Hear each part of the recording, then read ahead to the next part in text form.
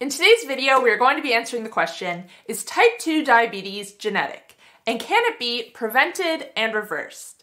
Over 90% of diabetes cases are type 2 diabetes, making it the most common type. Type 2 diabetes is when your body is no longer able to manage blood sugar correctly, resulting in hyperglycemia, or high blood sugar. Now, whereas with type 1 diabetes, the body is not able to create insulin, type 2 diabetes is a case of too much insulin production. And we will get into that more later in the video. But the main question for today is type 2 diabetes hereditary? If you have a family history of diabetes, are you guaranteed to develop it? And are there certain genes we can carry that increase our risk? We are going to answer all these questions and more in today's video.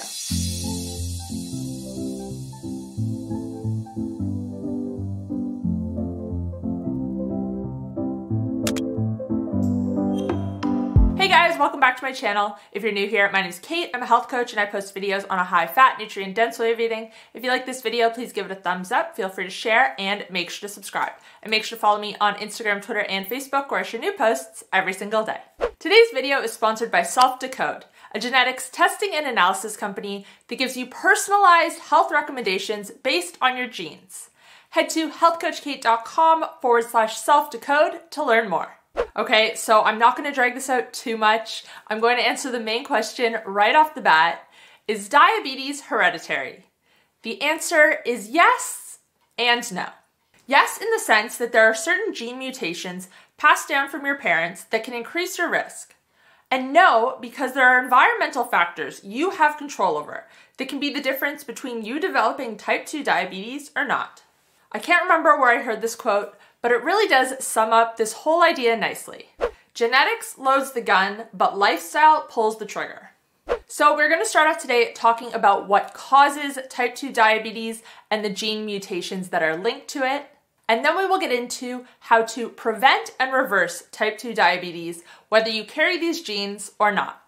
What causes type 2 diabetes?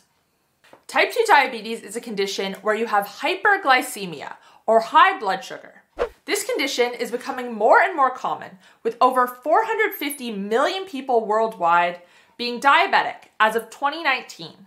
And as I said at the start of this video, the vast majority of these cases, over 90%, are type 2 diabetes. To be diagnosed with type 2 diabetes, you will have a fasting blood sugar reading over 7 millimolars per liter, or 126 milligrams per deciliter. For reference, a normal reading would be below 5.6 millimolars per liter, or 99 milligrams per deciliter. Anything in between is an indicator of prediabetes and insulin resistance. Now, blood sugar rising acutely is not a problem. Our bodies are fully equipped to handle a rise in blood sugar. Our blood sugar can rise for several reasons, including high-intensity exercise, stress, and certain foods can all cause it to bump up. And when it does go up, our pancreas releases the hormone insulin. One of the main roles of insulin is to keep blood sugar within a normal range. So our blood sugar goes up, insulin is released, and the insulin helps shuttle the excess sugar to our cells, where it is used for energy. Where it starts to become a problem is when blood sugar is constantly being spiked up.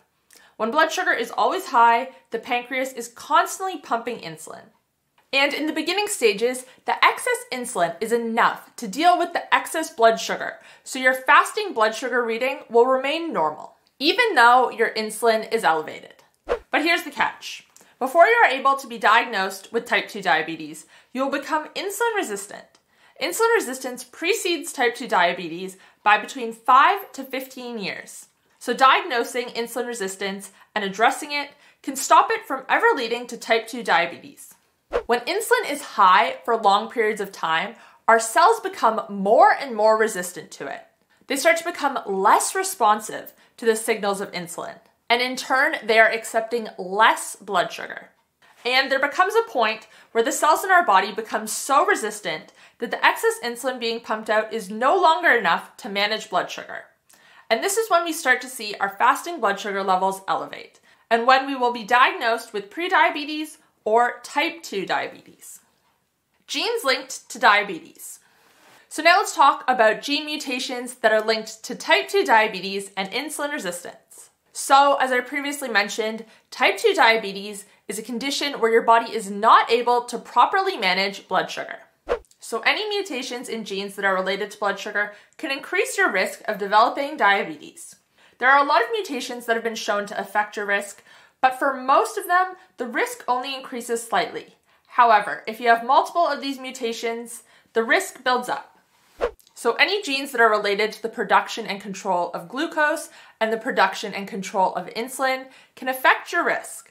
Some examples of these genes include TCF7L2, which affects insulin and glucose production, KCNJ11, SLC30A8, and ABCC8, which help to regulate insulin, GLUT2, which helps to move glucose, and GCGR, a glucagon hormone involved in glucose regulation.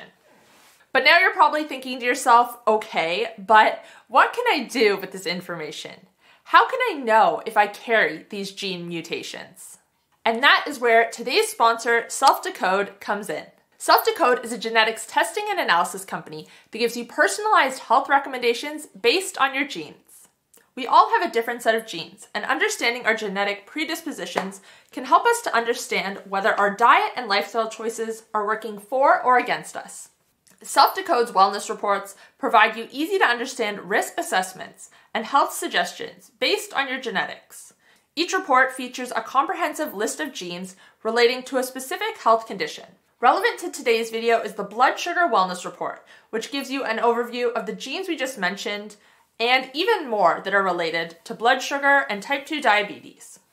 If you already have a DNA test you have done through another company, you can upload your file right to the 𝘖𝗟𝗑𝗅 website, and if not, you can order a DNA kit from 𝘖𝗟𝗑𝗅 directly. And 𝘖𝗟𝗑𝗅 also has an online lab shop where you can order tests such as fasting blood sugar and insulin straight to your door. Currently, the lab tests are only available in the US, but their DNA testing and analysis is available worldwide. And 𝘖𝗟𝗑𝗅 members save 50% off lab tests. If you want to check out 𝘖𝗟𝗑𝗅 and find out what your genes can tell you about your health, you can head to healthcoachkate.com/𝘖𝗟𝗑𝗅. Thank you again to 𝘖𝗟𝗑𝗅 for sponsoring this video. Preventing and reversing. Most people who are diagnosed with type 2 diabetes are told that it can only be managed and that it is a progressive disease. But as I said earlier in this video, genetics only load the gun, and it is lifestyle that pulls the trigger.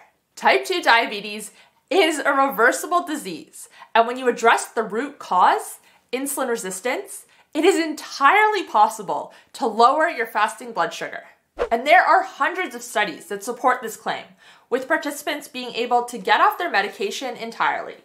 In one 2018 controlled trial, for example, by the end of the trial, 94% of patients who were prescribed insulin reduced or stopped their insulin use entirely.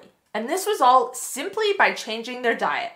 By keeping our blood sugar stable throughout the day, we can increase our sensitivity to insulin again. And the tips I'm about to mention also apply for preventing type 2 diabetes as well. Number 1, reduce carbohydrates. Low-carb diets have become extremely popular in recent years, especially for weight loss, but also for diabetes and insulin resistance as well. And I think one of the main reasons that they work so much better than other diets for weight loss is because there are so many people out there with undiagnosed insulin resistance. Most doctors will test fasting blood sugar, but will not test fasting insulin. And as mentioned earlier, insulin resistance can precede type 2 diabetes by up to 15 years. The reason reducing your carb intake helps improve diabetes is because carbohydrates are the macronutrient that stimulates blood sugar the most. Eating carbohydrates, especially in isolation, spikes blood sugar drastically, while protein and fat do not spike it at all. So if you're trying to keep blood sugar low and stable, it makes sense to reduce the foods that cause it to rise the most. Now, I just want to point out that you do not have to reduce carbohydrates drastically if you don't want to. Even a modest reduction will yield results. But eating high-carb foods, especially processed ones, such as cereal, crackers, and grains, is part of what leads to insulin resistance initially.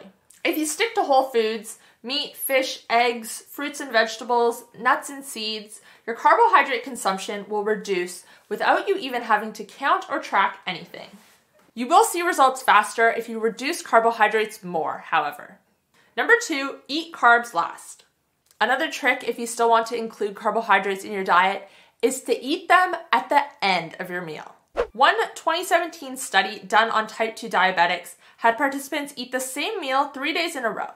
On the first day, they ate the carbohydrate portion of the meal first, and then 10 minutes later, they ate the protein and the vegetable portion. On the second day, they ate the protein and the vegetables first, waited 10 minutes, and then ate the carbs. And on the final day, they ate everything together. Insulin levels were tested before eating and after eating, every 30 minutes for the following 3 hours. Insulin levels were significantly lower after the meal when the carbohydrate portion was eaten last. Number 3, stop snacking. There is this misconception that eating frequently throughout the day is healthy, when in reality, this couldn't be further from the truth, especially when it comes to diabetes. As we said earlier, in addressing type 2 diabetes, we are really addressing insulin resistance. Now, every time we eat, blood sugar and insulin rises. So if we are eating at short intervals throughout the day, insulin is constantly being bumped up and does not have a chance to come back down before we eat again. And this constant eating throughout the day that most of us think is normal is part of the reason why insulin resistance is so common. Intermittent fasting, which is not eating for a period of time each day, usually 12 to 22 hours, and condensing all your meals into a shorter time period, has been shown to be extremely effective for reversing type 2 diabetes, with some studies showing significant improvements in as little as 2 weeks. Number 4, build muscle. Now, I do think that diet and what we eat and what we do not eat is the most important component when it comes to type 2 diabetes and insulin resistance. However, exercise can help as well. This is because we store glucose in our muscles. So the more muscle mass we have, the more glucose that can be stored. And if we have more space to store excess glucose, this can help to reverse insulin resistance and type 2 diabetes. And here is the best part. You do not have to spend hours in the gym every day, killing yourself on the treadmill. Even 10 to 15 minutes of basic body weight movements, such as squats and push-ups, can yield results. A 2019 study looked at the effect short duration resistance training had on insulin sensitivity in overweight men. They did 3 resistance training sessions a week for 6 weeks, with each session only lasting 15 to 20 minutes. During the workout, they did 1 singular repetition of 9 different exercises at 80% of their 1 rep max. After the 6 weeks, participants saw an increase in their insulin sensitivity. They did 1 singular rep of 9 exercises and they saw improvements in their insulin sensitivity. How crazy is that?